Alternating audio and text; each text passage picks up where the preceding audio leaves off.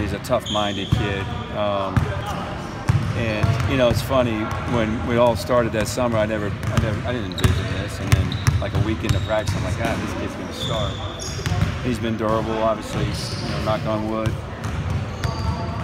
He's stayed healthy, and you know, he's got this warrior mentality. And this is really the first year where I've actually had to rest him in between games, not practicing as much, because he was just, I mean, I used to hear me say all the time, Anthony could play 2 games.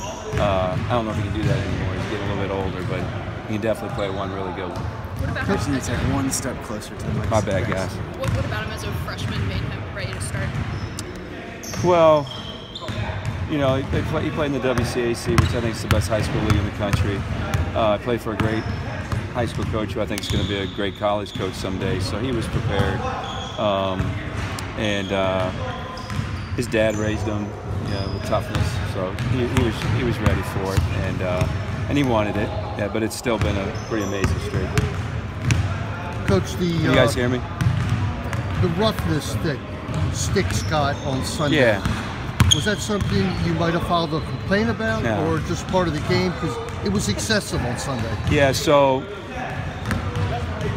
complaining is a waste of time for me. So it doesn't do me any good. So, but it was really like the big brother picking on the little brother, and the parents were just letting him do it. So the guys got to do a better job. I complained the whole game, didn't do any good, but I'll lose my mind on Wednesday if it happens again. So. It'll toughen us up, make us better, but it wasn't right. How did he accept it? Well, he didn't. You know, he lost a little confidence throughout the game, and I kept telling him, but Sticks will be fine. He'll bounce back. And he's had a heck of a year. And hopefully, we can help him a little bit more, and hopefully, you know, hopefully the parents will be in the room on Wednesday night. Coach, you shook up the rotation a bit at Ohio State. Was that more just game circumstance, or is that something that you'll look to continue experimenting with? Yeah, I'm trying to figure it out, guys. I feel really good about 6. I'm trying to figure it out from there. Chol was terrific, best minutes of the year. Hopefully Chol can continue to give us that, keep getting better, and he can be a fixture. It was great. He played 10 minutes, really good minutes. You know, the really good thing I liked about our minutes of the night, they're all around 30. You know, we lost the game, they were around 30, which will help us moving forward. Mark, you had that game day environment in East Lansing 2 weeks ago. You're obviously going to have it here. Do you learn anything from spotlight stuff? I know you're going to ask me to ask it after Minnesota. Yeah, I'm not going to answer that. All right, Barry. I mean, I like it, Barry, but I don't want to talk about it. Minnesota's a huge game. If you want to call me Thursday, we can talk about it, but we got to figure out Minnesota. Mark, 4 games left in the regular season here, gearing up for tournament time. What do you want to see from your team during this stretch run that will let you know they're ready for the gauntlet of March? Yeah. Well, we're in the gauntlet, and you know, we're in the grind, as I always call it. I think even though we lost the other day, we did some things pretty nice offensively. You know, we're getting better offensively, which I like. The one thing we didn't do was rebound the ball, and that's getting a little frustrating because it's a mindset. But just our identity's defense. We gave up 79 points to Ohio State. Now, they made a lot of shots, but we can't be any good if we're going to give up 79 points. So we got to rely on our defense a little bit more and rebound better. And then I think our offense just continues to get better as the year goes on. Jackler's Law Group clients are happy clients, and here's why. Our lawyers are experienced, hardworking professionals who fight until you win, and you pay no fees until we do. If you've been injured in a car, truck, or train crash, we meet you where you are and when you can. If you've been in a crash, don't wait. Call the big dogs now. Let us handle the insurance company so you can focus on healing, and you'll see why we were named the best personal injury trial law firm in the entire country. And what can you say about Wiggins and carrying it through to tomorrow and the rest of the way? Well, yeah, I was happy for Wiggs. He made 6, made some big shots, made some tough shots. We need him to be aggressive. We need him to be confident, you know, and so it's good. Ayala is starting to play. You know, that takes pressure off Anthony and Sticks. You know, Minnesota's probably sitting there saying, wow, you know, it's a lot more to guard, a lot more to prepare for. So that's good. And then Dante's making some threes and playing well. And so it just makes us a better team and much harder to guard. Mark, with 2 of your losses this year coming in the back end of back-to-back road games and really tough environments and close contests. Do you worry about mental fatigue at all with your guys at this point? No, I think. Are we fresh? No, our tank's not full, but we're for this time of year we're pretty fresh, and we do a good job, I think, between games, trying to get our guys ready. It's hard. It's hard for everybody this time of year. It's just, you can't explain it. Just the travel. Things don't always go right with travel. All of a sudden it's snowing. You got the ice. It takes another hour to get. So there's a lot that comes with it. But we all go through it, and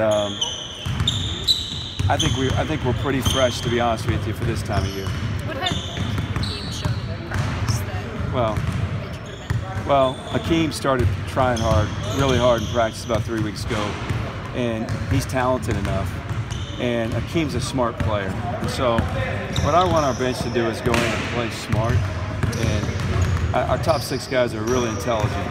And I want our guys to go in there, and I didn't like Hakeem's shot. And if he does it again, I told him he won't play the rest of that game. So I don't think Hakeem will take a bad shot when he gets in against Minnesota. But he's got size, he's got length. He can really pass it, and he knows how to play offensively. So I'm just trying to figure it out. I'm trying to get better. I like where we are. I like where we are in league. I like where we are overall. I just want our team to get better, and I want us playing our best basketball as we move forward. What stands out to you about Daniel? He's a warrior. His length, his size. He's got a great face-up game. He hit three threes against Northwestern. He's aggressive on the low post. Good passer. Terrific rebounder. He's good. I think he's being mentioned in the lottery, or almost the lottery in the NBA. So our league is, it's like every game is somebody has a really, really, really good player. So, and so do we. But it's every night's a challenge for our guys. Mark, if you talked to Roy during this season, it's tough to watch someone go through that. How would you handle it? How do you think he's? Well, I've talked to him more, and I've texted with him. We probably haven't talked as much. We talked a couple times, but we've texted a lot more this year. So he was there for me when I had seasons like that. I'm just trying to be there for him. I think the last couple weeks he's really changed his mindset. It's still not easy for him, but you can tell he's much more positive with his approach. He's going to have a lot of really good players coming back, and he's got a top 5 recruiting class. So I don't think I feel sorry for him because he's my mentor, but I don't think there's a lot of people feeling sorry for him out there. He's one of the all-time greats. I know he wants to get another one. He's got 3. He's working hard. He's recruited well, and they won't be down long. Time for one more, guys. Okay, can I ask you about Travis Valmont? I know he's a non-rotation player. What do you like about him? What does he bring to the table as a guy who doesn't play in games? Yeah, so Travis is a terrific practice player.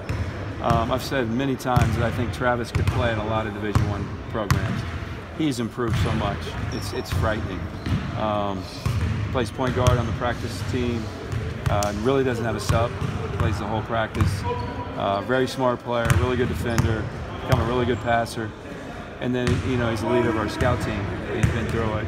And then he's having fun, which rubs off on everybody else. So, smart kid, been a valuable asset to our program, and he's really thriving, in his senior year. Thanks, guys.